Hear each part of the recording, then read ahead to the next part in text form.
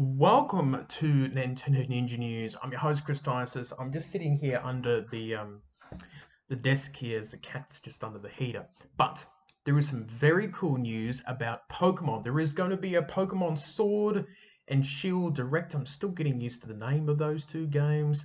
But there will be a Pokemon Direct happening on June the 5th, which is very, very strange because E3 is a week after that. I'm sort of like, okay, they're not going to really show much Pokemon stuff off, but generally at E3 they don't. The Pokemon company like to have their own timeline type thing that they like to do. So they don't really care much for E3. It's more of a Western type event, to be honest, I guess. But good to hear about the Pokemon Direct. It will be happening at 6 a.m. PT time in America. So for those Americans, you would know what time that will be, and 9 a.m. for ET, Eastern Standard Time, I would say. That's what it means.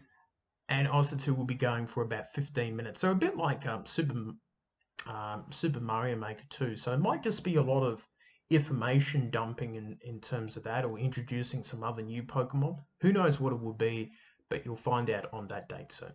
So that is it for me. I'll see you next time.